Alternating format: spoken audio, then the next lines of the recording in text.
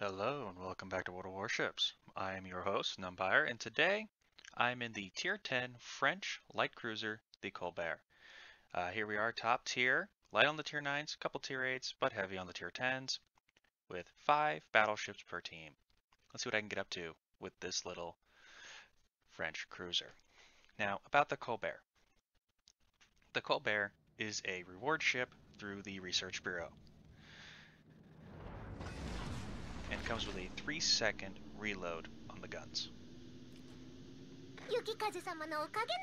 and has 8 gun turrets. Now you can't fire them all at the same time unless you're a very specific positioning. Maybe we'll see that this match, maybe not. Another great thing about this ship is its engine boost. It is very, very long. As you can see, I am paired up with Neversink and Farmer. Neversink is right there to the right in the Fletcher, and Farmer is off to the right in his Stalingrad.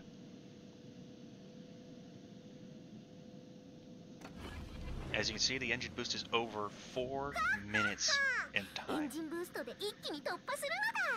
With 4 charges, that's over 16 minutes of engine boost for this cruiser.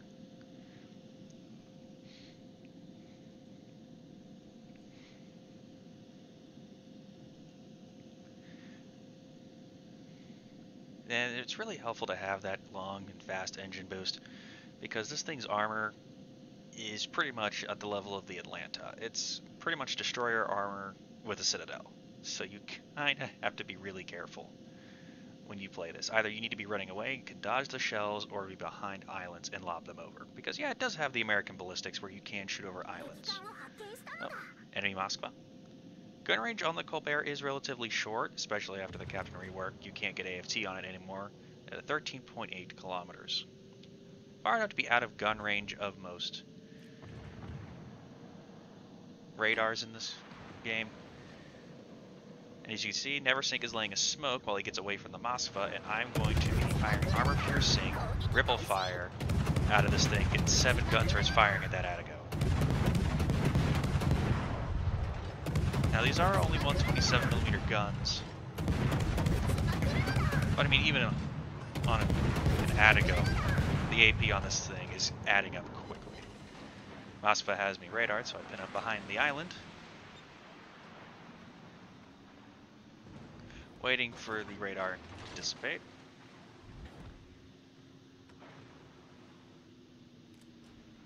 And there it goes. Radar is off. So I can use this smoke screen, played by Neversink, thank you Neversink, to its full advantage. Now I've got the high explosive loaded, and the high explosive is a lot of fun to work with, because you can set fires. Oh, Farmer over there fired up his radar. There's the enemy Benson, which I think was what lit up Neversink earlier. But you can see me opening fire on the Benson, trying to get over that island and hit him, but it ain't working out. Now I am technically out of the smoke screen, but it's in a nice big loop around me thanks to Neversink. I'm able to shoot the Atago undetected. Looking back towards the Benson, because that's who I really want to get out of here to help out Neversink, because if I can get rid of him, Neversink's going to be the only destroyer over here. But I found Massachusetts behind the island and just decided his upcoming forecast is showers with a chance of fire. And there it is, the fire. I mean, just look at the amount of fire this thing throws out. I'm only using 6 turrets at this point. I'm perfectly broadside on, which means those 2 rear turrets can't fire. Sorry, the 2 starboard turrets can't fire. Oh, Benson poked out a bit, tried to take a swing at him, but that's a negative Ghost Rider.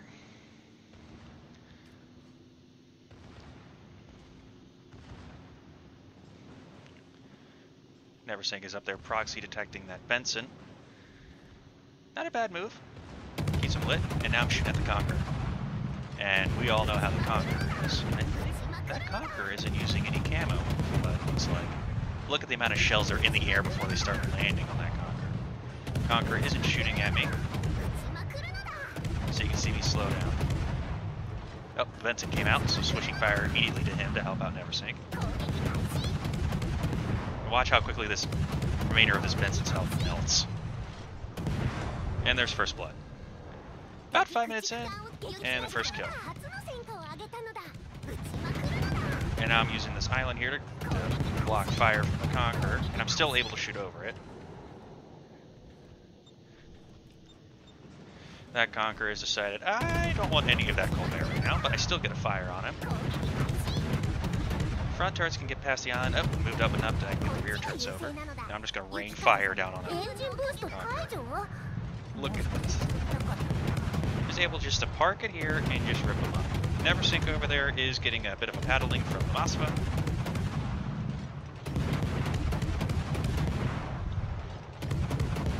And we just lost Never Sink. I'm just sitting here, holding down the right mouse button, keeping an eye on the enemy ships, while I just ripple fire that Conqueror. He is triggering his heal, he's printing himself a new boat. I'm still hitting that Conqueror, adjusting my aim a bit, trying to land more shells. Look at this number of shells I'm landing. And the Conqueror's got left range, but that Moskva is in range. Reverse and angle to get the other gun turrets into play.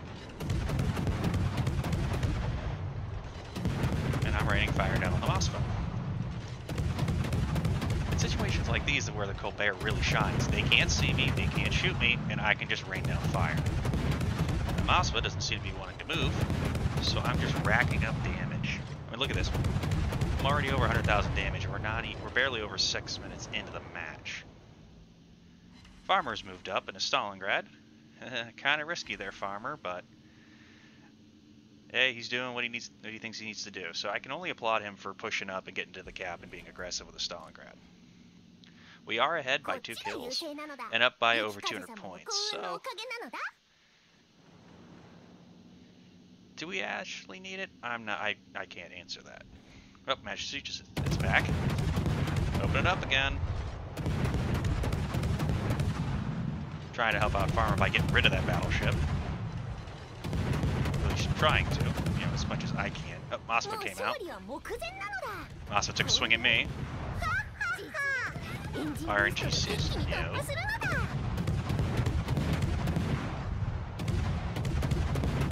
And here's where I am kiting with the engine boost on. Except for driving map awareness, I end up running into the island.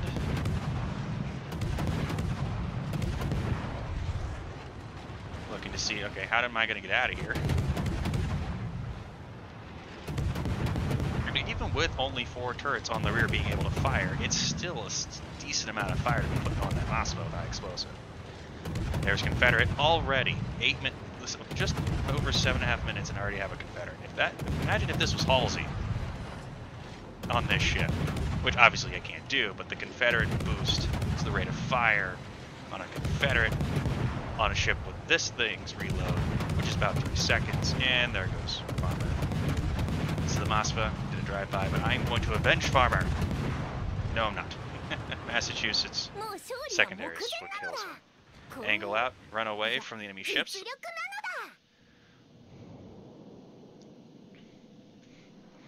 Sorry, Massachusetts, but I have a lot less armor than you. And now time to rain fire back on the Massachusetts. Just look at that rain of fire.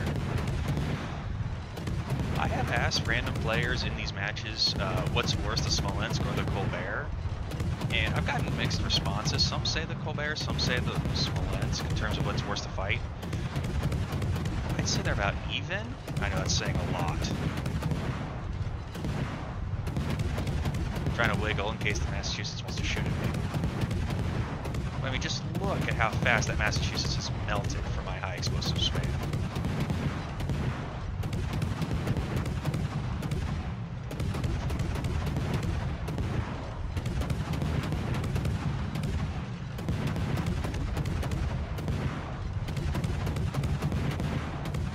Slowing down to make sure I can keep shooting at this Massachusetts around this corner of the island. This is actually a pretty nice strategy to be able to call.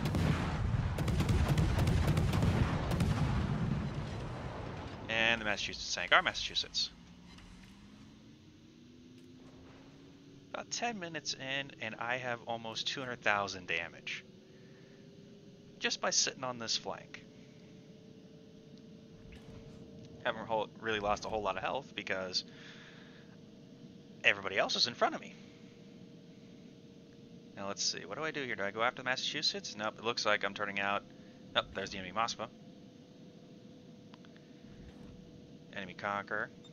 Enemy team's only down to 4 ships, and we are down to 6. So we should have this in the bag, especially with 2 caps and about a 500-point lead. So yeah, Colbert's a lot of fun. I do actually recommend this ship, especially if you enjoy the American light cruiser playstyle of hiding behind islands or using your decent range or being able just to kite pretty well. The Colbert's pretty forgiving at it. I'm loading armor piercing because that is a broadside muscle. Turn to get more guns into the fight.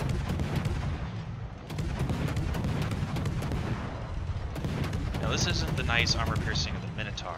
Oh, there's high caliber, over 200,000 damage as I continue to rain armor piercing down on the Moskva. Would HE worked better? Maybe? Moskva turns, shoots back, I angle away, and it minimizes the damage I take. I'm looking for the Massachusetts. Oh, there he is. And he detonates me. Well, I mean, there's more flags. I should probably run a dead flag, but I mean, 16-inch guns for the Massachusetts can overmatch the entirety of the Colbert, so I probably would have died anyway. But still, 211,000 damage in this match. Not bad. Not bad at all. All that's left is for my team to mop up what's left. Moskva is burning and facing down in Minnesota.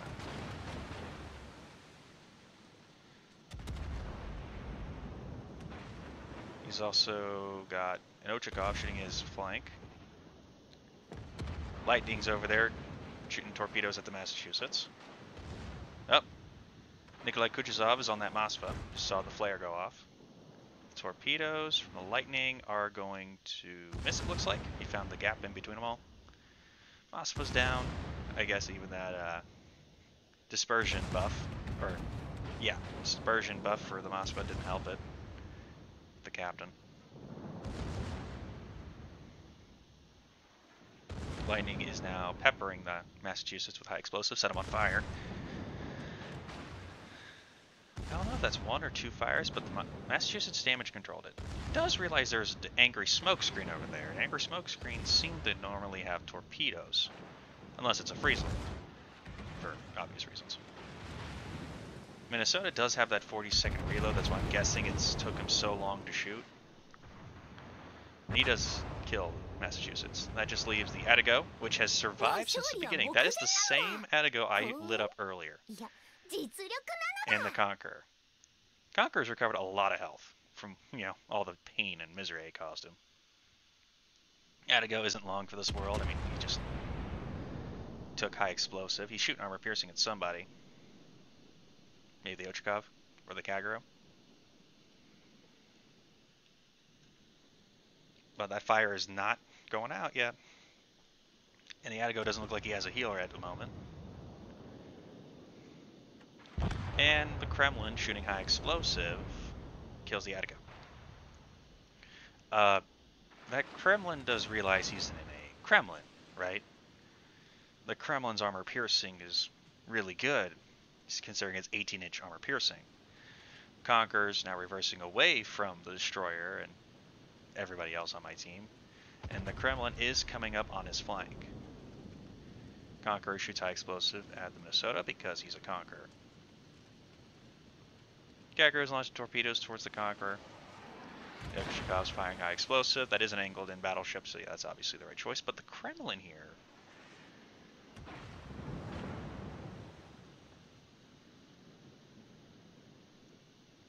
Watch this. Broadside Conqueror. Kremlin can get all 3 turrets in to shoot him. And he fires high explosive. Excuse me? Why? I have no idea. But that's going to be it for this match. Hope you guys enjoyed the show. And I'll catch y'all next time. This is Numpire, signing off.